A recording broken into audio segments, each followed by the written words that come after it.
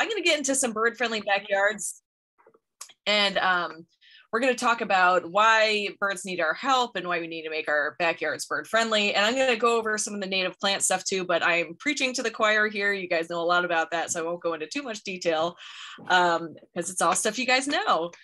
But as far as bird-friendly backyards go, and because I am a professor of ornithology, or I used to be, I always like to do quizzes. So if anyone wants to type in the chat what this bird is and what this plant is, you get bonus points. So feel free to do that if you would like, if anyone knows. I see some of you quickly typing American goldfinch. Very good, very good. And you guys probably get to see them in purple coneflower. Yep.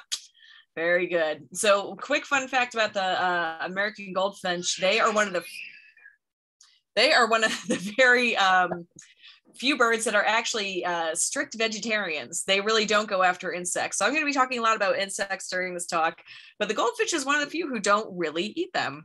So kind of a fun little fact there. So one of the reasons why I do a lot of what I do is because a Cornell study found that 1 in 4 birds are gone since 1970.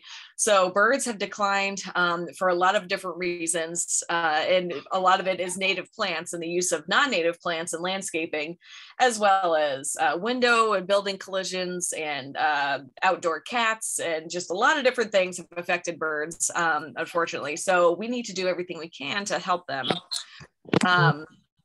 Overall, we've had 2.9 billion birds gone since 1970. So 1 in 4 is about that number. And it's continuing to go down, and climate change has only increased the rate of birds, decreasing in population. So the survival by degrees study that came out from Audubon, it's called Birds Tell Us. It talks about the 389 species on the brink. So it's about 1/3 of the birds in North America are actually threatened due to climate change, and just climate change, not other things. And then looking at this map here, if you're not familiar with bird flyways, this is a migratory map, and it shows South Carolina right here, and it shows different bird migration tracks based on different species groups. And you can see we're in a kind of a high traffic area. A lot of birds use our state for breeding, through migration, and for wintering. So year round, our yards are very important to birds. There are about 914 species in North America, give or take, depending on who you talk to. 389 of them are threatened due to climate change, and 140 of them are considered SCDNR priority species. I'm sorry. 162 are DNR priority species, and then 140 are the number of climate threatened birds in our state. I got those numbers mixed around. So either way, we have a lot of birds here, and a lot of the birds are in trouble. So we're going to talk about the threats that they face. In 1940, you could see the housing density here in North America. It's not very dense. There's a couple pockets where our major cities were, but a lot of our nation looked like this: big swaths of native trees and old growth forests and agricultural lands and things like that. But fast forward to today, and from 1940 up to the projected housing density for 2030, there's a lot more people, and there's a lot more dense red areas of urban and suburban habitat.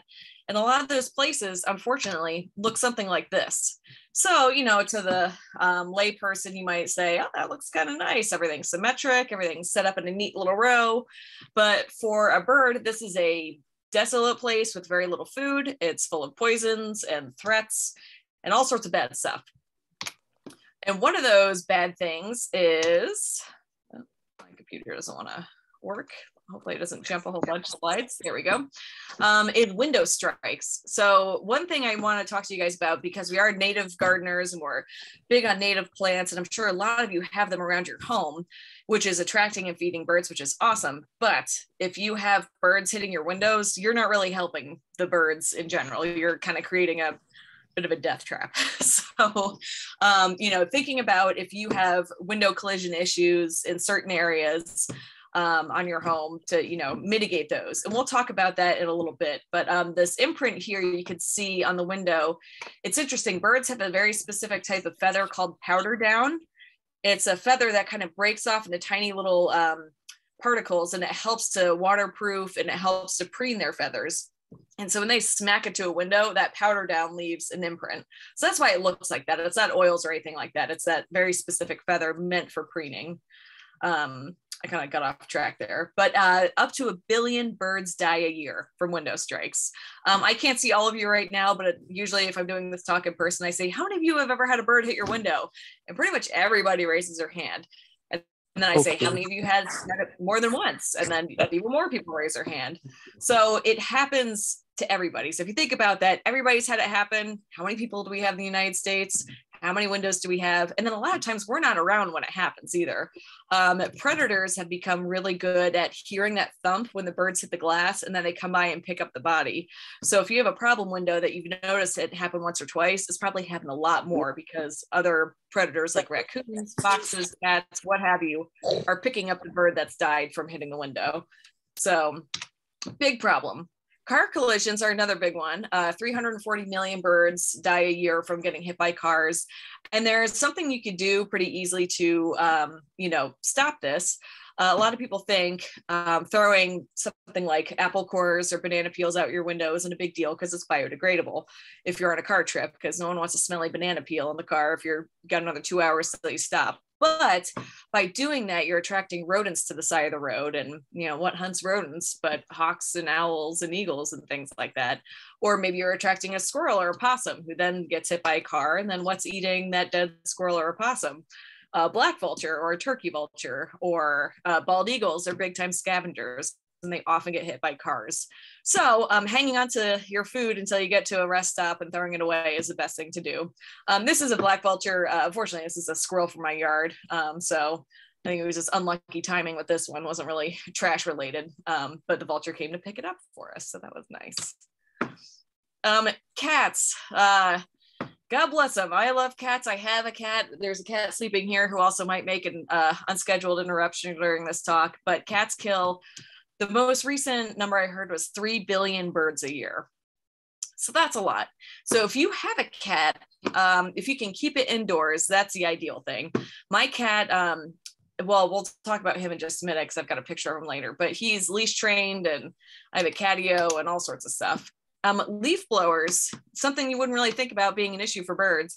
Leaf blowers are so kind of violent when they're, blowing leaves and causing disturbances. They'll actually cause birds to abandon their nests in the springtime. So if you have like a row of azaleas or shrubs that birds are nesting in, do your best to avoid that area if you're using a leaf blower. Now, this is some of the preaching to the choir stuff. This is kind of shocking for people who love the green lawn and golf course looking habitat or golf course looking yards. We look at this and some people say, oh, that's lovely. But we know that it requires weekly mowing and emissions and time.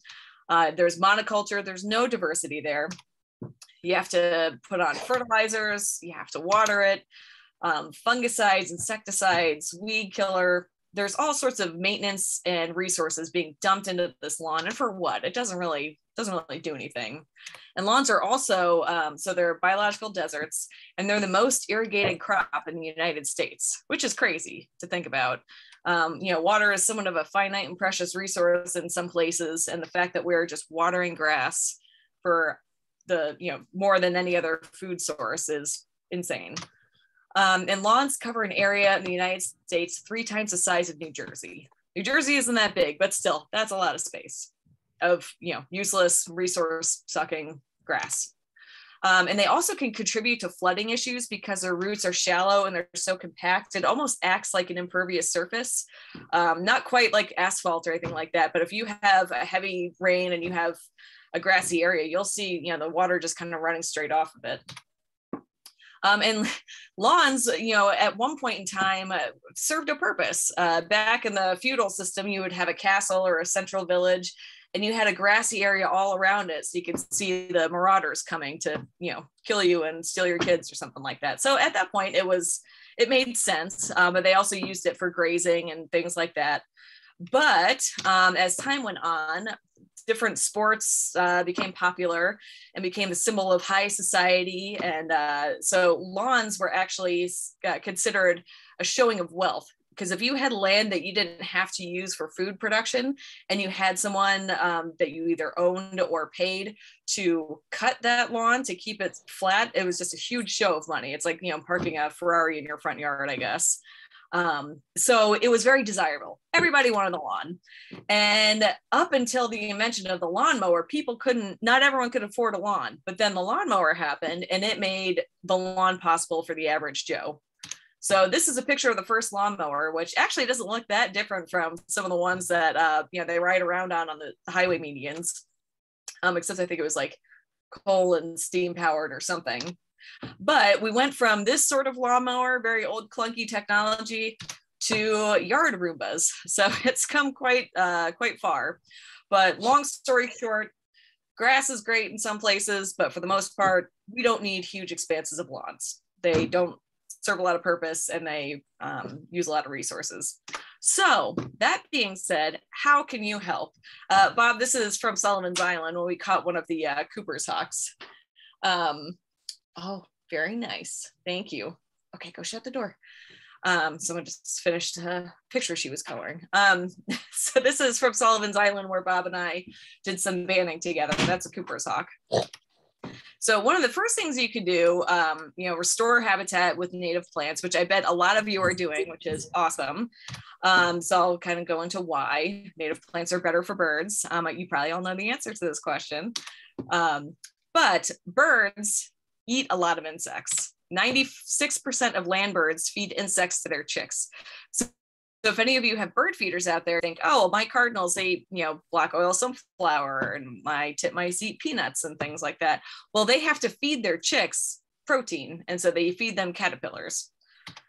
So if you have chickadees in your yard coming to your feeders, one nest of chickadees eats 390 to 570 caterpillars per day. Or in the time it takes to fledge, about 2 weeks, over 9,000 caterpillars. Just from one nest of chickadees. And chickadees are tiny. They're itty bitty little things. And chickadees can have up to, I've seen a record, I think it was like 10 eggs in one nest or something. And chickadees often will have multiple broods in a year. So that just goes to show you how many insects just one little family of chickadees needs, let alone all the other birds that are in your neighborhood and in your yard. So as you know, specialization is key. 90% of the insects that eat plants can eat only the native plants for which they co-evolved. So, it's a whole host plant system, which I know you guys know a lot about.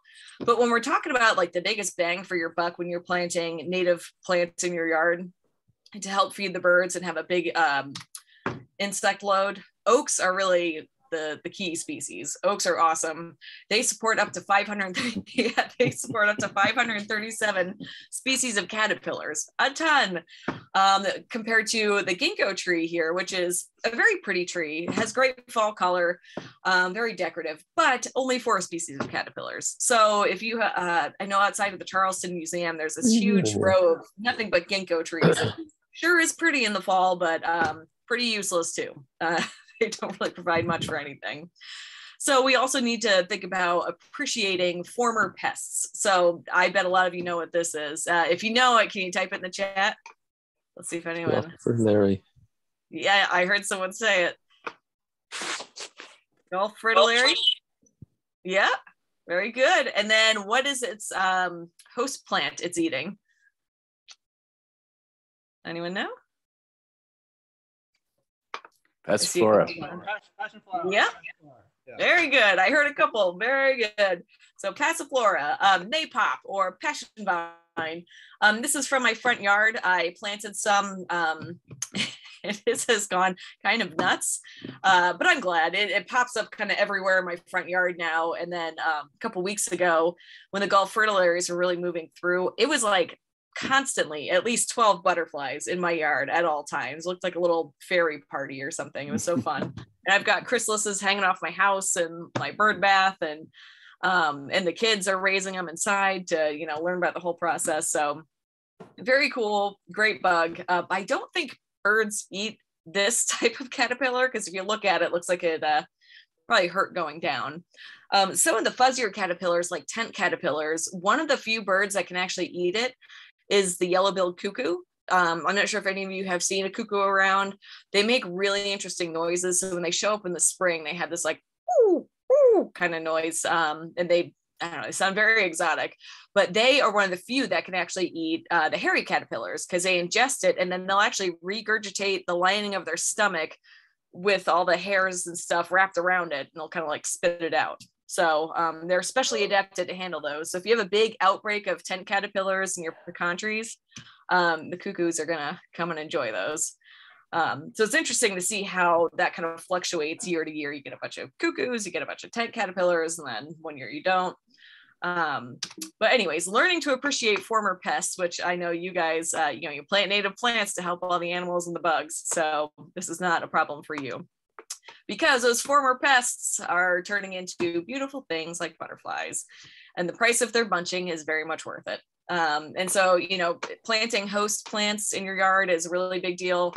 And some of the more common, host species that we think of is milkweed and the passion vine and pawpaw and things like that. But think about the big generalist species too, the oaks, willows, and the prunus genus. Those are all really good caterpillar providers. And then I also tell people, think about the former pests as free bird food. So if any of you feed bluebirds, if you feed them mealworms can get pretty pricey. And I think it's like they can plow through a thing of, 1,000 mealworms pretty quickly, in a week or something like that. But when you know that just a nest of chickadees goes through 9,000 caterpillars, just think about monetarily how much that free food is actually worth out in your yard, knowing how much you spend on mealworm larvae for the birds. So it makes sense, financial sense. So there's other things aside from just planting the right plants. There's different garden structures and elements that you want to consider when you're planting for birds. Birds mostly need in a habitat food, shelter, and safe passage. So food is going to mean a lot of different things depending on what species you're talking about. Shelter can come in a few different forms because birds use shelter in different ways in different times of the year. And then safe passage, do they have, if you're feeding them with a feeding system, do they have a place to scoot to, like a evergreen shrub or a brush pile if a Cooper's hawk comes through? There's all these little things you got to think about when you're kind of feeding the birds and attracting them to make sure it's safe. Now this one is both pretty common species. I bet you guys probably know them. What's the bird? Anyone? Let's see. Oh, good question about the bald cypress. I don't think so, actually. I don't think they're very good hosts. Oh, bald cypress sphinx. Ruby-throated hummingbird. Yeah. So this is a ruby-throated hummingbird. And then what it's on, which I bet a bunch of you know, is a butterfly weed. So it's a milkweed variety. And I'm sure that butterfly or that hummingbird was drinking the nectar from there. But when you're planting for birds, you want to think about planting for all 4 seasons. So first thing in the spring, you want those caterpillar sources for the birds when they're raising their chicks, which is going to be happening very quickly in the spring, and also early nectar sources. Some of the really early nectar sources are red bud, which is what that bluebird is sitting on in the upper right corner. Holly trees, American holly, they have very early blooms, and so all the native bees go nuts for them. So think about the first bloomers, and then once we get into, so spring, summer, we're going to go to the bottom left here with the hummingbird, and I'm sure you guys know the cardinal flower. So when you have plants in your yard, you want to think about the blooms all 4 seasons, which you guys know for nectar birds anyways. So do you have something blooming in the spring, fall, and summer?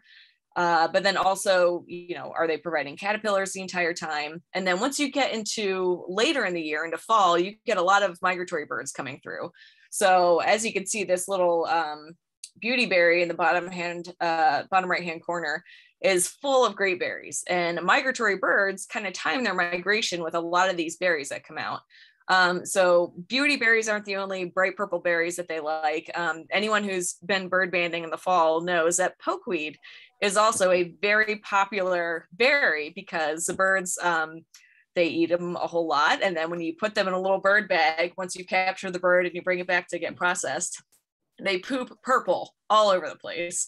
And the catbirds like to poop on you and you end up covered in like purple stains, and sometimes it doesn't come out. So those purple berries, and also like the cherries and some of the vining species, they all have berries that time of year, all the scrubby habitat. That's great fuel for migratory birds. Another really good one, tree-wise for the fall and bird migration, is the southern magnolia. Okay. She finished her homework. The southern magnolia is a really good one. Their little fruits from the cone are very popular with brown thrashers, mockingbirds, woodpeckers, let's see what else, catbirds. So a lot of the bigger birds, especially thrushes, they love the magnolia cones. And if you have some, it's a great spot to just sit and watch on a good fall day. You'll get vireos in it. So birds just go for the magnolias and also the dogwood. So the eastern dogwood or flowering dogwood, those berries in particular, or fruits, are full of fat and protein. So they're really, really good energy for when they're needing to make a big flight. And usually the birds will fly overnight. So if you're familiar with bird migration, most songbirds will migrate, you know, as soon as the sun goes down, they start getting up, and you can actually look at the weather radar during the fall and you'll see all these circles around weather radars that aren't rain. And that's all the birds lifting up into the air to fly through the night. And they do that mainly so they can navigate by the stars and using the magnetic poles, but they also do it to avoid raptors, because raptors will migrate during the day. They use those thermal lifts to efficiently fly south for the winter. And so if they're out during the day, all the songbirds don't want to be way up in the air just getting picked off by all the raptors. So I forget where I was going with all that. Anyways, they fuel up for migration using things like magnolias and dogwoods and all those good purple berries in the shrubby habitat. So if you have pokeweed in the yard, leave it be. It's a big bird food. And then come wintertime, the wintering berries is a good thing to consider. Like Yopon holly is a great one. The cedar waxwings love the Yopon holly, as well as American holly. And then we also have, I'm not sure what the robin is sitting on. That might be winterberry. One of you might know better than me. But anyways, the robins really enjoy the berries. Trying to think of another winterberry species. Oh, wax myrtle. So if you have wax myrtle, not cedar waxwings, the yellow-rumped warblers, we also call them butterbutts. They're little gray birds, but they've got a bright yellow patch right above their tail. They come down here almost solely for those wax myrtle berries. That's mainly what they eat. And again, when you catch them in the fall or the winter time, your bag will end up being full of mostly digested wax myrtle berries in the bottom. And also tree swallows, big flocks of tree swallows will come down and swarm wax myrtle bushes to eat the berries. And tree swallows, you think of them as aerial insectivores, but they also love the berries. So anyways, planting for all 4 seasons, think about what the birds need year round and increase variety. So looking at not only just species type, but structure, birds will actually get together in what's called a mixed foraging flock. So they'll get together in a bunch of different species and they'll all kind of move through a habitat together. And the advantage of that is safety by numbers, because Cooper's hawks and sharpchins are hanging around ready to pick off birds as they go. But if you're in a group, you're safer. And if you're in a group of mixed species, you're not competing with each other. So you'll have nuthatches coming along, eating seeds out of pine cones. And then you'll have vireos kind of eating seeds off the ends of the trees. And then you'll have thrushes on the ground turning over leaves, cardinals in the mid-story grabbing berries. So think about your diversity of habitat structure. So tall canopy trees, an understory, a shrubby layer, a low ground layer, kind of just think about how much structure you have. The more structure you have, the more diversity you have. And also gives you different opportunities to introduce different species in your yard too. All right, next slide. Oh, it is unresponsive. Let's go here. Water. So a lot of people like to offer bird baths, and not all bird baths are created equally. And a lot of people think, oh, they just need water in the summertime when it's really hot. But birds actually get a lot of their drinking water, especially their young, they get it from their food. It's called metabolic water. So they digest their food, and magic of biology, it makes water, and they are able to sustain themselves off that. Because if you think about chicks in a nest, the parents aren't bringing little, water bottles to them. They were actually able to get it from their food. But during the winter time, when temperatures are freezing, that's when some of the birds will go crazy if you have a heated bird bath. That is a resource that they don't have access to if the water is frozen. So if you feel like giving them a little birdie spa, they sell bird bath heaters or just heated bird baths, and you'll be very popular with the birds, especially the cedar waxwings. And other elements of a bird bath that you want to think about, it doesn't matter too much if it's raised up on a pedestal or if it's on the ground. If you think about it, they're naturally, taking baths in puddles. And so having a bird bath on the ground, totally fine. You want to think about how prone to predation they are. So if it's out in the open or there's shrubs nearby where a cat could hide out while they're taking a bath and then come out and get them, just think about those possibilities. And then with the depth of a bird bath, they really don't like water very deep at all. I would say maybe an inch. So some of those nice deep bowl bird baths, they're not going to be very good, because unless a bird can sit on the edge and just drink out of it, it's not real useful for them. They need only about that much water so they can get in there and bathe. And sometimes they get worried if it's a dark color, they can't tell how deep it is. So you can put some like river rocks in the bottom. And then they love and they're drawn to the sound of running water. So they sell some bird fountains or bath fountains that like kind of shoot up in the air. That might be a little bit much, but the birds will probably still come to it. But a little bubbling one like this, I just took a screenshot of a YouTube video earlier today, but a little bubbling one like this to create that water sound and then also to keep mosquitoes from breeding in there is perfect for birds. And leaving dead snags. I'm sure you guys are very familiar with this, but dead snags provide a lot of different resources and things for different species. This one is kind of a funny long story of my neighborhood. So this was my neighbor's backyard. She lives 2 doors down, and she had, I believe it was an old, I don't think that's a pecan tree. I can't remember what kind of tree it was, but it died, and they cut most of it down, but they left the main trunks because she thought the birds would like it. This is before she knew me. And I said, you are absolutely correct, because the dead snags provide many, many services for birds. And then she got real lucky where this little screech owl moved in and raised the family for a couple of years in a row. And then a couple of years ago, I think it was 2 or 3 by now, the cavity had rotted out. So that's what happens with snags. They rot, it's what they're supposed to do. So the bird couldn't nest in there anywhere. So I immediately went to Birds Unlimited and got myself a screech owl box and tried to steal her owl. Well, the first year it ended up nesting in a neighbor's like old torn down shed. But the following year, last year, it nested in our box, and it was like the best thing ever. Because we were, it was COVID and quarantine, and we just obsessed over our owl family. So very, very fun. But leaving dead snags is very important for a lot of bird species, like screech owls, but also it became a really big issue for eastern bluebirds. So a lot of people love bluebirds.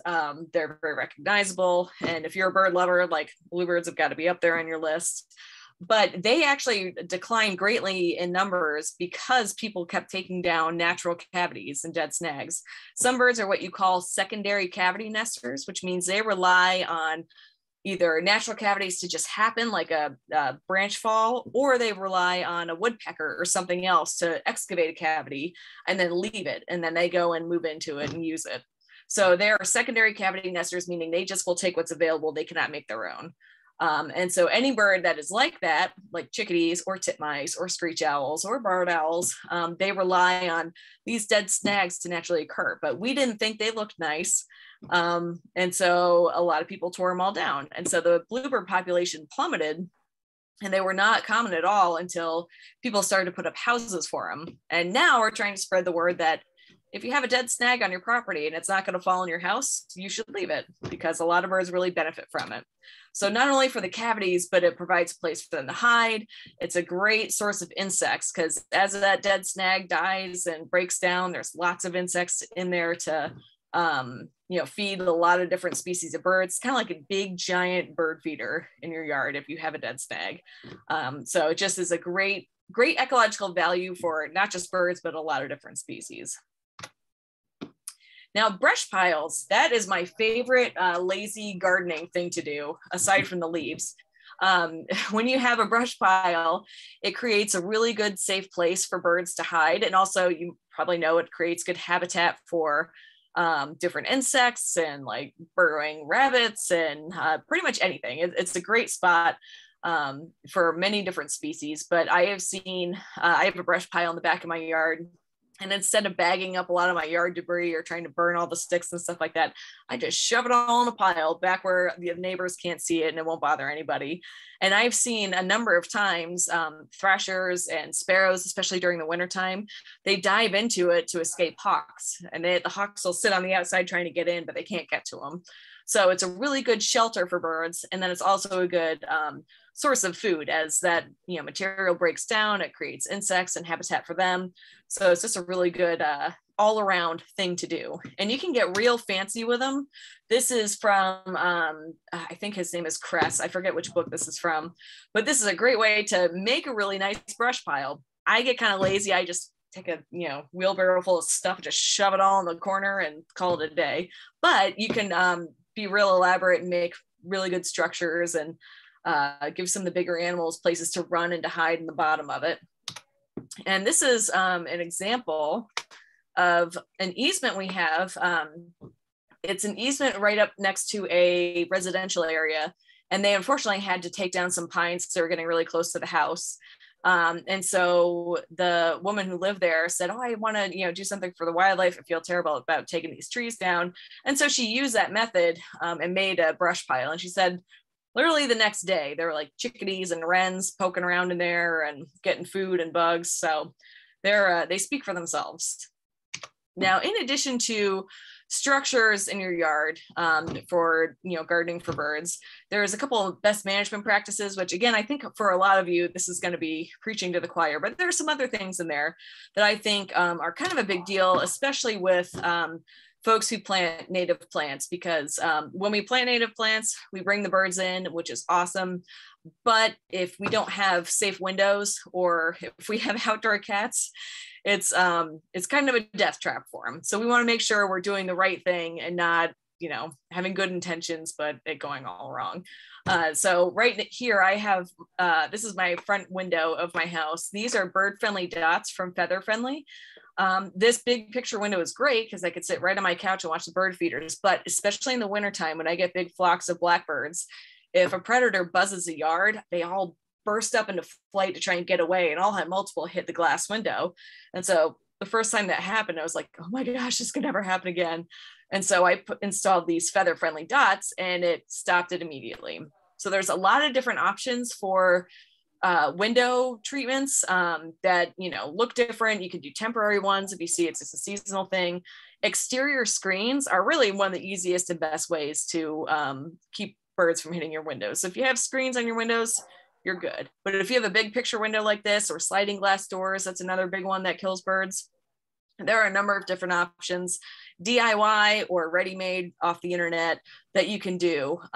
You can see I've got my Miss Flower here. So I've got the bird-friendly trifecta, bird safe glass, the Miss Flower, and then my cat, Clark Griswold, that's him there. He is inside and he is wearing his harness because when he goes outside, he's on a leash, which is, that's him. He didn't walk with me, although he is probably like 15 pounds heavier from that picture. He's a big boy. So it can be done if you want to get a cat, if you don't already have one. Once they're adults, they really don't like having harnesses put on, and it's a whole thing. But I started him very, very young with a harness, and he does great. So he's my little traveling companion. So another thing that you probably know to do, being native plant folks, is leaving the leaves. This is, so this picture, it was the only one I could find of a really good leaf picture in our photo library from Audubon, but this is called a varied thrush. They rarely ever show up here. I think one showed up here maybe last year or the year before. It was very exciting. I didn't get to see it, but thrushes in general, thrashers, robins, if you have leaf litter on the ground and you have a flock of them moving through, just watch them. They just pick up and they turn over leaves, they flick leaves over, they're looking for all those little insects, the chrysalises, the eggs, you know, whatever's under there. They love to turn leaves over, and that's how they forage. So leaving the leaves on the ground if you can is ideal because it creates really good foraging habitat for the birds. But as you know, if you actually get rid of the leaves, if you have to bag them up, you have an HOA that's gonna, you know, get on your case. You know, when you bag them up, you kind of end up throwing away a lot of things that you want around, like the Luna moth cocoons and all the eggs that are laid on those leaves that fall in the fall, and then in the spring, all those caterpillars come out, and that's what the birds need. So you're throwing away all of their food sources for the springtime when the birds need it the most, when they're raising chicks. So if you can, you know, save as many leaves as you can and either rake them underneath of a bush or put them in your brush pile just so they're still there. That will at least preserve the eggs for all that spring food for the birds. But I know HOAs are rough. Luckily, we don't have one, so I leave mine on the ground, but I'm sure my neighbors love it. But either way, something to consider. So not only just keeping them, but if you can keep them on the ground so the birds can use them for foraging, that is ideal. Now, this one really bothers when I talk to garden clubs. They all go, oh, when I show them this one. If you don't deadhead flowers, the birds want those seeds. That's what they're going here for in the wintertime. So the echinacea cones, just leave them up there. And if you really have to take them off, you can cut them and then just like put them on the ground underneath so you don't have to look at them, so they're not sticking up into the air. But the birds are using those seed cones for food in the wintertime, especially like the goldfinches. And then also, which I've learned more recently, and you guys probably know too, a lot of the pollinators, I've heard this vaguely labeled as pollinators. I'm sure there's a much more specific group of insects that do this, but they'll overwinter into the hollow dead stems. So they'll go in there and kind of sleep in there. And if you get rid of those, I mean, there goes your spring pollinators again. So not tearing apart your garden and cleaning it all out is the best thing to do. If you can just turn down your tidy meter and, you know, just let it go, that's the best thing to do. Maybe not in your front yard if other people have problems with it, but in your backyard, just let it go wild. And also thinking about where you're getting your plants from. Again, this is Native Plant Society. You guys know where to get your plants from. Local growers, people that you know and trust that are not going to be bathing your plants in neonicotinoids. Neonicotinoids are thought to be one of the causes of the colony collapse disorder, which is affecting honeybees, which honeybees are awesome, but we also really care about the native bees. They're also declining. It's affecting them too. But then also things like monarchs and other pollinators, they think the neonicotinoids is causing issues with them as well. And a lot of nurseries are phasing them out, except for Ace Hardware, and that may have changed. That was a few years ago when I heard that. So a lot of big box stores are now starting to put like be safe on the tags if you have to go to Lowe's and you're picking up something. So just check labels if you can to see if it says bee friendly or be safe, because then it shouldn't be using the neonicotinoids. Because apparently even if you get seeds that are coated in it, like some of the coated, I've seen it in like echinacea seeds and I forget what brand does it, but they'll coat it in this and it gets into the pollen, and that's when the pollinators go. They get the pollen and they eat it, and then it affects, I think it's a nervous system issue. So anyways, try to avoid pesticides if you can, because it also affects birds pretty terribly. And there's some recent studies about it, and I need to add it to this presentation because a paper was recently published talking about how much neonicotinoids in some of the insect populations were affecting populations up. I think it was blackbirds or something. Sorry, that's very vague. I'll have to look that up and add it in there. So, you know, there's 7 simple things you can do to help save birds in your yard: reducing pesticides, using your native plants, cats indoors. Yes. How bad? A tiny bit. Okay, I think she's okay. Just get a paper towel. Okay. It's never good when she comes in and says, "Cora's bleeding." Anyways, I don't hear screaming. It's probably fine. So keeping your cats indoors, making your windows safer. So these are the 2 that we're kind of concentrating on, or 3, I would say. And also invasive species. You guys know this as well as I do. Invasive species, they're not good for many different reasons. They shadow out or shade out the native ones, crowd them out, and you get situations like that one before. Heavenly bamboo is a very popular non-native species, but you know, it might be used in your front yard. It has really pretty red berries that the birds do like to eat, but there is a alkaloid cyanide, I think, hydrogen alkaloid, I don't know, something like that. But either way, the berries, when eaten in mass quantities, like cedar waxwings do, they'll come down to a shrub and just eat as much as they can because they're trying to, you know, get away from their foraging habitat quickly so they don't get picked off by a hawk.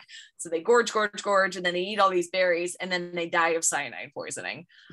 So if you have heavenly bamboo in your yard, if you can't get rid of it, just snip off the berries so the birds don't eat it. And it's also toxic to dogs and kids and all the other things we like. So if you can get rid of heavenly bamboo, that's a good one. And obviously choosing native alternatives to the non-natives. There's a native wisteria, as you know. Trumpet creeper is fantastic for hummingbirds. They love it. Those tubular red and orange flowers, it fits their bill, fits the bill. So they're adapted to feed out of it, you know? And then obviously Chinese privet, terrible in so many ways. And there's multiple kinds of it. But Yopon holly is a great alternative. And I'm sure you guys also know that you can make tea out of it. And that's what the Native Americans used to use as coffee. It has caffeine in it. So I wouldn't recommend eating the berries. As we all know, it's Ilex vomitoria. That sounds like fun for no one, except for the birds. It doesn't bother them. And so, you know, now if you guys again know all this, but when it's time to find the right native plants for you and your yard, there's a couple resources you can go to, which I bet a lot of you already know about, but we have a very specific bird related one. So if you really want to, if you don't know a whole lot about birds, but you want to get more in your yard, say you really like orioles, or I really like cardinals, or, you know, the goldfinches are my favorite, you can go to a database that Audubon has made. It's called audubon.org/native plants. It's a native plant database. You put in your email and your zip code, and it will bring up all the results, or, you know, best matches of native plants in your area that are recognized for bird benefits. And then you can also search. So if you look up here, you know, you're looking for types of plants. Say, I really want a tree in the yard, and I really want it to attract say blue jays or something. So you can say what type of plant and attract what type of bird. You can pick the bird group. Say, oh, we don't have any woodpeckers around, I'd love more of them. You know, you can just kind of use that that search method so you can see how to attract some of your favorite birds that you want to see more of. And then that's a native plant database. And then you guys, you know, this is all the Audubon version of Plants for Birds, but you guys have a lot more detailed and good resources for native plants. And I bet a lot of you probably already know about this one, but the Clemson Extension Carolina Yards database, the plant database, I use that all the time when I'm doing native plantings, because it's all about the right plant in the right place. If you haven't used it before, it's awesome because you can pick, like, I want to pick a native plant. I live on the coast. It's in full sun. It has poor drainage. It has sandy soil versus clay soil. You can pick out all these different factors, and then it'll give you a list of native plants that would do well in those conditions. So it's taken a lot of the guesswork out of my yard, you know, because I think like, oh, I would love a whole bunch of Dahoon holly. And then, you know, it turns out it's not the right spot for it at all. And they've just killed a bunch of Dahoon holly. So using that has really helped me fine tune. And then I'll go to the Plants for Birds database and say, like, I know I've seen orioles around, I'd like them in the yard more. So, you know, I look up those plants, and then I cross-reference that with the Carolina Plants or Carolina Yards database. And it just gives you like the best full picture of what plants do you need to plant in your yard. So I think in your guys' area, Mill Creek Greenhouse and Wingard's Market are two good ones. Are there any others? I might not know about other ones. Do you have any other good ones up there? Sal's Old Timey Feed and Seed just started selling native plants. Oh, nice. Okay. Good to know. Good. Well, yeah, those, I know the folks from Mill Creek and Wingard's, and they're great. So it's good to hear that more people are picking up on it, especially the more smaller local stores that people probably been going to for years. You know, it helps introduce native plants to people who probably wouldn't be aware of them before. And if you're in the Charleston area, we have a number of different good ones.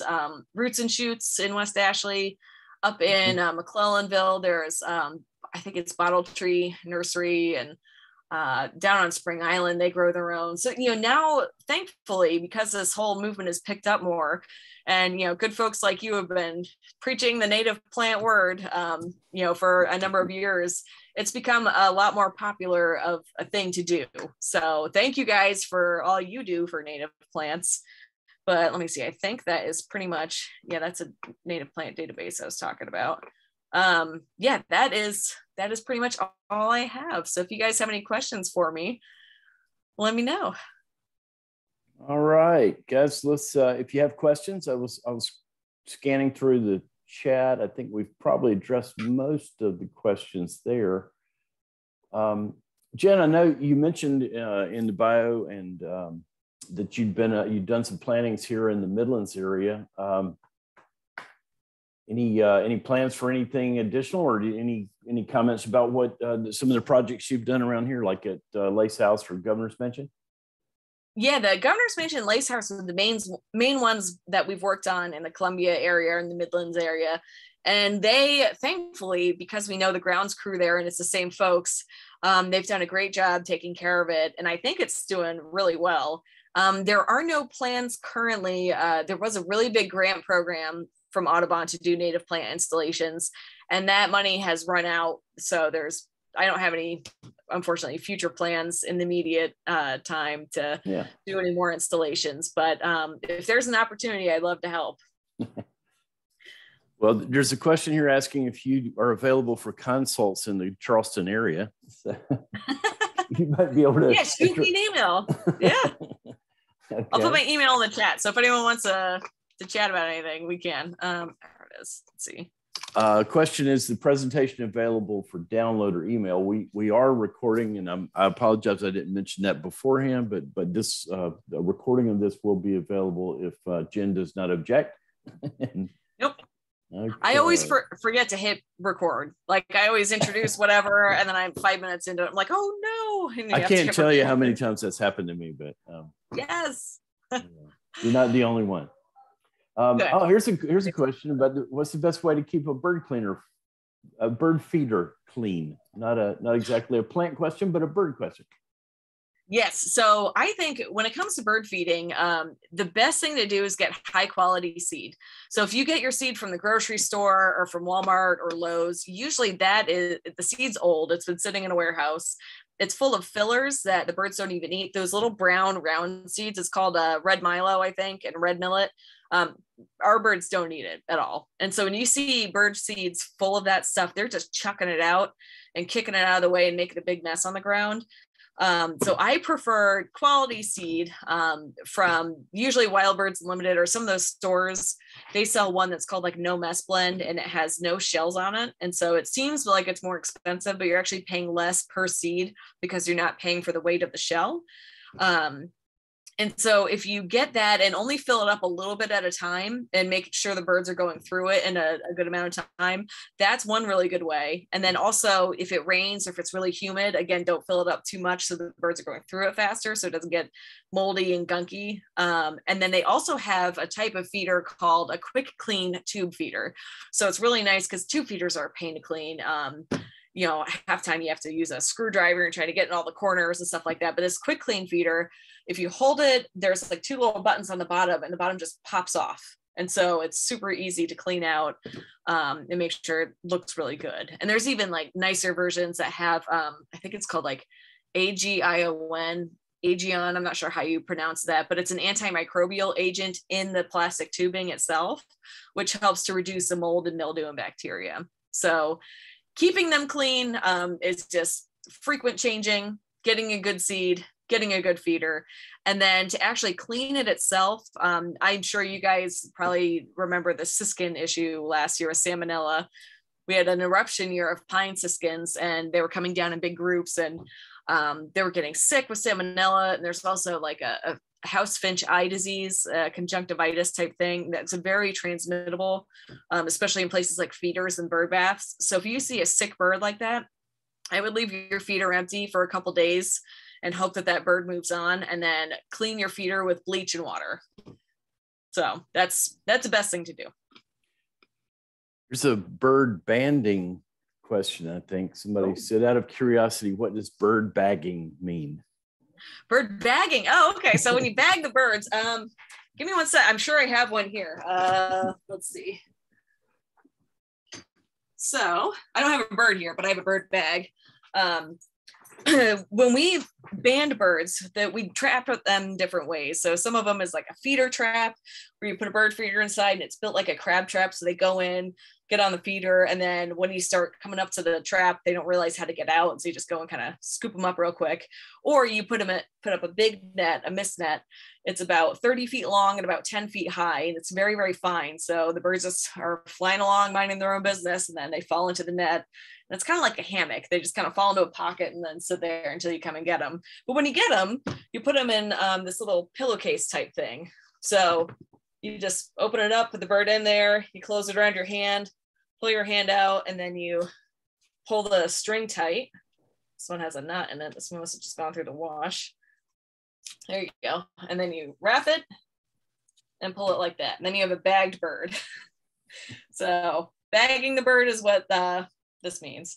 And then if they have been feeding in a maritime forest or someplace with pokeweed, you will get purple blotches all over the bottom of the bag because they're processing it very quickly and then pooping out the purple. Good question. Here's one that says, you mentioned millet. Do our birds eat white or yellow millet or no millet at all? Good question. So some people don't like to feed millet. If you have painted buntings, that's their favorite. They're the super fancy bird with it's like a champagne look, but a beer pocketbook. They love the cheap millet seed. So if you have painted buntings or indigo buntings, that's great. If you get sparrows in the winter time, chipping sparrows, white-throated sparrows, white crowned sparrows, those will all come to white millet. I wouldn't get a solely white millet feeder unless you're specifically feeding painted buntings, but a mix with some millet in it is good. I always get a little bit of millet in mine, and the doves like it too. Yeah. Thoughts on birdhouses? Birdhouses are great as long as you get a good one and you mount it correctly. Some birdhouses can almost act like a population sink if you have it in a bad spot, or it doesn't have a predator guard on it. So, the chicks get eaten by snakes repeatedly, or if you have a cat in your yard or a neighbor's cat and you put up a birdhouse and then the cat just takes out the parents and the chicks as they come out. So think about your conditions and then put up the right house in the right place. Yeah.